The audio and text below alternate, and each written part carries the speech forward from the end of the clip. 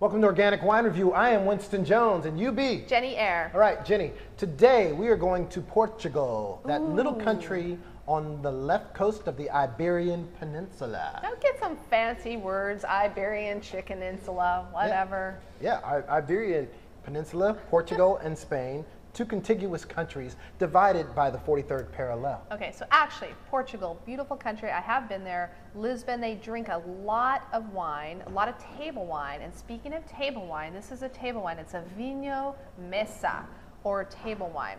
The brand, coincidentally, is Eyre, A-I-R, or Aira. Aira, just like your last name. We have it on good authority that in Spanish, not about Portuguese, it means to go. Right. So I'm wondering about air, airplane, to go, fly away. Who knows? Oh, who knows? And hopefully it's not to err as human. Hopefully this wine won't be an air in that way. Wow. And we'll find out about this. Just really quick, the grapes, a few of them at least anyway, Tempranillo, Touriga Nacional, Alicante Bouschet, and Cabernet. And also one more. Trincadera. This is certified organic grapes by EcoCert from Europe.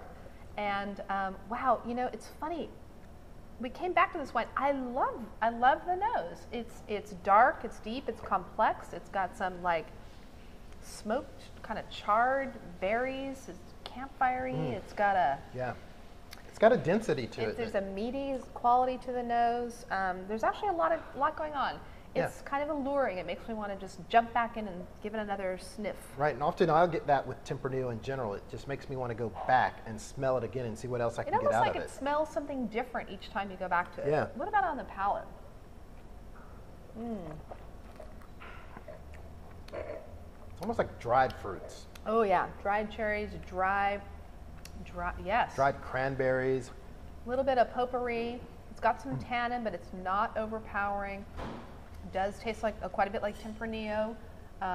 Fairly light-bodied wine, even though it's got some tannins. It's got a little bit of heat on the back. Of heat. Yeah. I'm also That's actually not a bad thing, though. picking up a tiny bit of like stewed tomatoes, which I kind of like that because it's starting to make me think about food. And when we drink wine and we think about food, then we're starting to make that package complete. For a table wine, you know, under $15, I think I might give this a try with some food. food. All right. Cheers. Cheers.